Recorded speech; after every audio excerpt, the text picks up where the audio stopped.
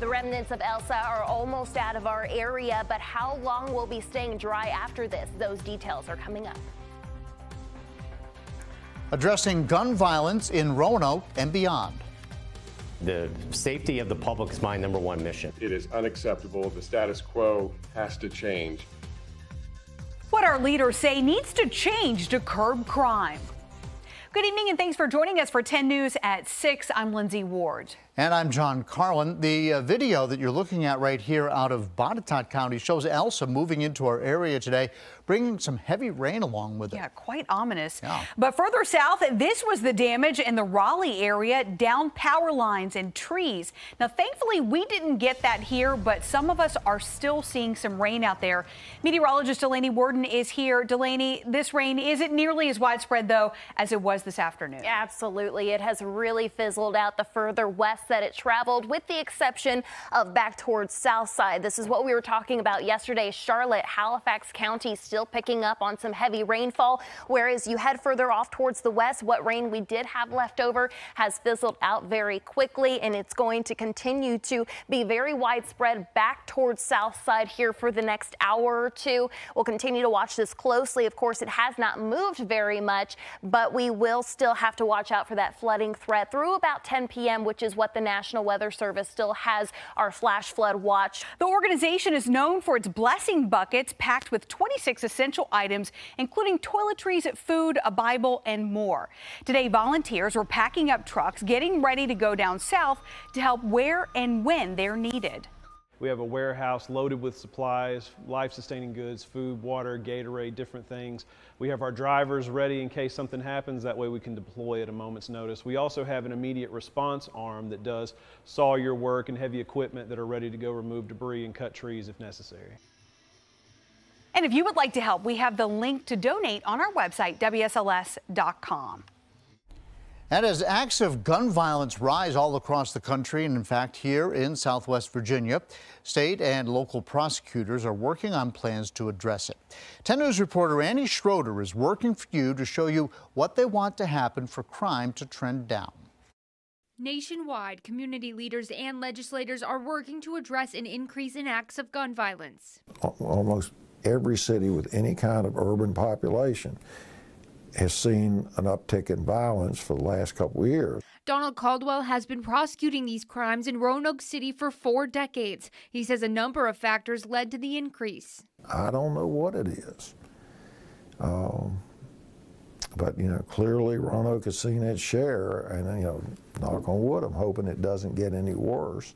Attorney General Mark Herring says change is needed on a national level. Our country and our state has a gun violence problem. Herring says stronger background checks and additional funding could help curb the problem. So I'm going to work to try to access as much of that new funding as possible that the president has talked about, and try to get them into as many communities as possible. This November, Herring will face off against Jason Miyares for the Attorney General role. The safety of the public is my #1 mission. I'm a former prosecutor. Miyares says most of these crimes are committed by repeat offenders. So if you want to lower gun violence, you go after those repeat offenders and you get them out of our neighborhoods. Still, local law enforcement officials agree it will take the work of everyone to address the issue. Law enforcement has to have the support of its community.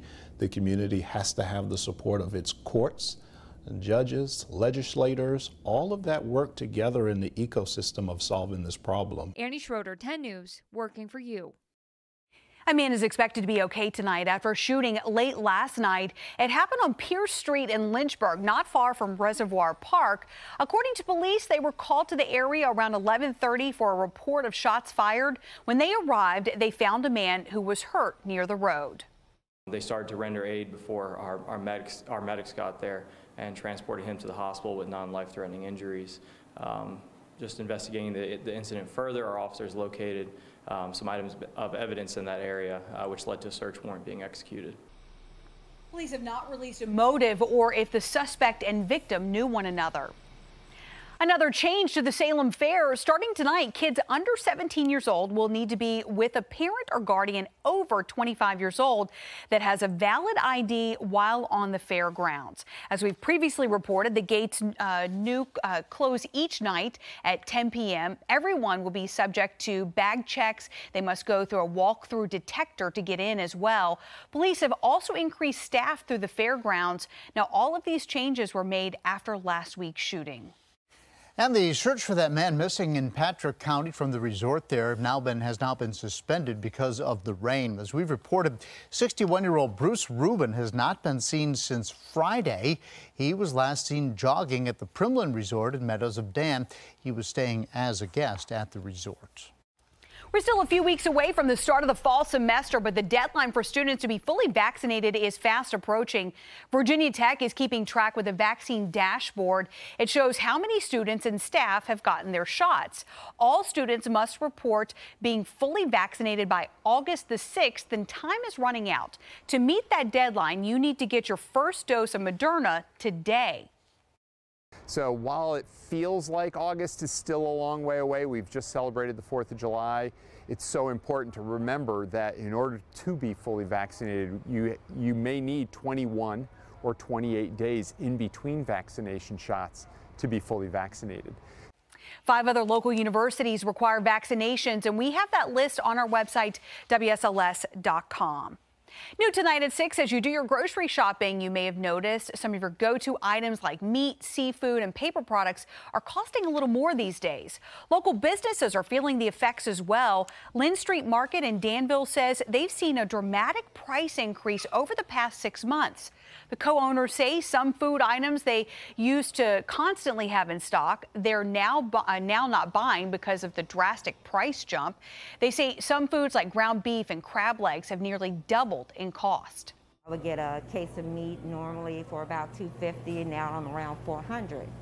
And I don't want to extend that price to my customers because I still want them to have access to good quality food. So therefore our profits take a dip. So we take it away from the profits and therefore not overcharge our customers for it. They say customers have been understanding when products are out of stock because of the price increase. A legacy that lives on. The event this weekend to honor Rowan Price and help other families in a similar situation. And some big stars in country music are coming to Southside. The 3-day event pulling in some of country music's biggest names. WSLS 10 News, the proud winner of 2 2021 Emmy Awards for Best Daytime Newscast and Best Evening Newscast. Taking a love of motorsports and turning it into an opportunity to change lives. This weekend, Hope Driven will host the Hero Expo.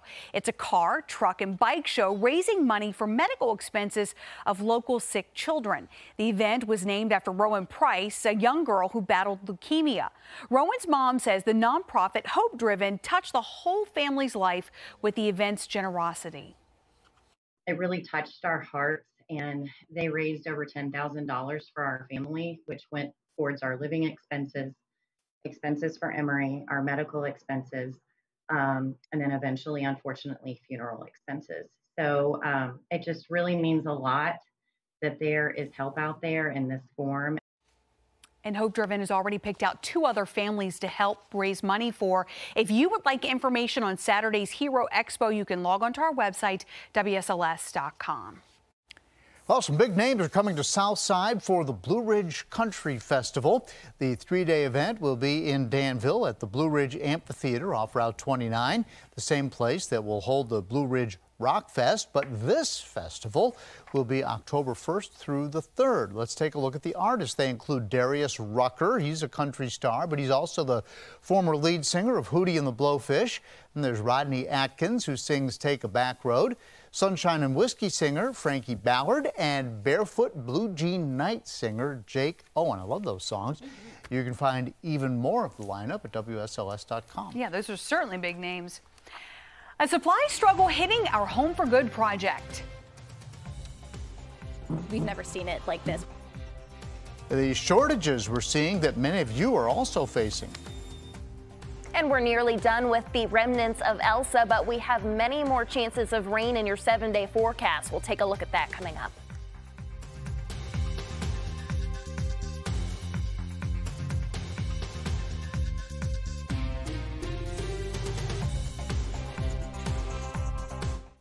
The work continues on our Home for Good project, but it's not immune to the struggles that many of you are facing. Absolutely. Supply shortages are delaying our volunteer project by about 2 months. Today, 10 News' McKinley Strother hammered down on the issues every construction company is facing right now.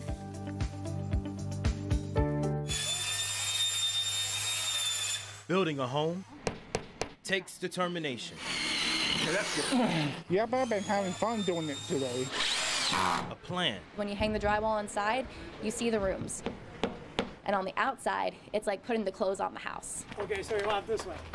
The way we are? And nowadays, it definitely takes time. I think for hours and hours until this work is all done. Should be about a 1/4 inch in the window. What used to be maybe a couple weeks has doubled or even tripled in how long it'll take to get some products. Habitat for Humanity in the Roanoke Valley is just the latest home building company to be hit by construction delays. We've never seen it like this. Builders say new home sales are the highest they've seen since the mid-2000s. Habitat has seen major shortages in grant money and volunteers. If I had my way, it'd be going a lot faster. This home is delayed by 2 to 3 months, others even worse. There's really not an end in sight for that. Regardless, they have a good goal to build a home for good, no matter how long it takes. Yeah, it feels good to be filled back. What he said there at the end was, it feels good to give back. That is the son of one of our co-workers, Mike Carden. That's Jack Carden. He was so excited to be on TV and be out there to help today. Yeah. But it does feel good to be back, despite the fact that it's taking a very long time. Well, I mean, for July, too, I mean, it was a great day to be out volunteering. I know a lot of you guys gave up your time and energy today to go out there, so it was pretty cool. Yeah, well, that home is supposed to be done by the end of this month, Lindsay, but it's not going to be done until early September now. And that's fingers crossed because on of that. The construction because delays. of the, yeah, it's impacting everyone. Okay, thanks, McKinley. Thanks for the hard work, too. Your local weather authority, always watching and tracking for you from the JES Weather Center. Getting a live look from our sky cam overlooking downtown Roanoke. And yes, you are seeing that right. We are seeing a little bit of a break from the clouds, some blue skies out there. Most of us dry at this hour. That is not the case, of course, for Southside, at least for Charlotte and Halifax County, who are still under a flash flood watch until 10 p.m. Current radar showing the rain that we saw moving off towards the northwest just hours ago eventually shifted to move back towards the southeast. But as it did so, it really started to fizzle out very quickly. We still have some heavy rain in portions of Southside. However, you'll notice that that has continued to dissipate and weaken here over the past few hours. We won't be dealing with Elsa's remnants for too much longer. As for off to our west, off to our east, they will continue to deal with some very widespread rain along with some gusty winds. Future tracker at the moment showing that rain off to our east. We could see a little bit more rain in portions of the New River Valley overnight. I think that it's going to be very isolated, though, and then we head towards Friday right around lunchtime. Already seeing some isolated showers firing up, but they are going to pack a punch tomorrow, and a big reason for that is going to be because we're going to bring in those hotter temperatures once again into the upper 80s, where we should be for this time of year, but that plus the humidity, we are going to create an unstable atmosphere, so we'll have to watch these closely for a severe threat. You're noticing they're really kind of focused along and south of 460. We'll keep an eye on it, but it continues to move out. I would say close to 5, maybe even 6 p.m. Things are looking much better for us. We've been talking about the drought, Southside holding on to that moderate drought. However, things are going to be looking better. So this is our newest drought monitor as of today.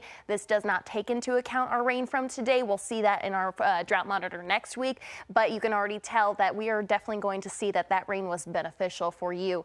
For tonight's temperatures, though, we are down into the 60s by tomorrow morning. A very mild night for us, and of course it is staying muggy outside. We're not getting rid of those muggy conditions here for the next several days. Tomorrow afternoon, more spotty showers, temperatures into the 80s once again. These are the temperatures that we should be seeing for this time of year, holding on to some of those upper 70s and lower 80s in the New River Valley. Humidity levels, there we go. If anything, Saturday looking to be our best day, but even so, it is still going to be muggy out there for you on Saturday. Stay hydrated if you do have plans outdoors. We have to make sure that, of course, course, when it's more humid outside, you can get a little bit more dehydrated. For this weekend, we'll watch those hot and humid conditions create more storms, but then we head into next week and it's going to get even hotter. Yes, it is going to get even hotter. However, we are going to see that potential for some storms gradually start to decrease. So there's some good news for us. 3-day zone forecast has us in the 80s over the next several days, with the exception of Southside, lower 90s for you. Lynchburg area seeing similar temperatures into the low to mid 90s by Tuesday. A little bit of a break from the rain coming up on Wednesday before more rain chances return for Thursday. Brooke? All right, coming up in sports, Wimbledon semifinals underway this morning. And can the Bucks level the series tonight against Phoenix in the NBA championship? And coming up tonight on 10 News at 7, the July 4th sales may be gone, but your chances to score a great deal are still around. We'll tell you which items have deep discounts and keep your summer budget intact. That's next at 7. The baseball diamond this summer is certainly shining brighter than it was in 2020. All of our local minor league teams back in action, including the Lynchburg Hillcats, who have certainly welcomed back the great fans in the Hill City and beyond. The progress to reach normalcy still a work in progress, but Hillcats GM Chris Jones says it's promising. It started out slow. I mean, it was a tough one. We didn't know how it was going to go, but this last weekend with July 3rd and 4th gave me hope for the rest of the summer. So I hope people continue to come out and, we provide great family fun entertainment. And sadly, no baseball scores to report tonight. Lynchburg was on the road at the Mudcats. Game postponed to Saturday due to rain. And Salem is at Delmarva and will play 2 games tomorrow. We're out of time. You can't explain yourself. NBC Nightly News coming up next. We'll see you at 7.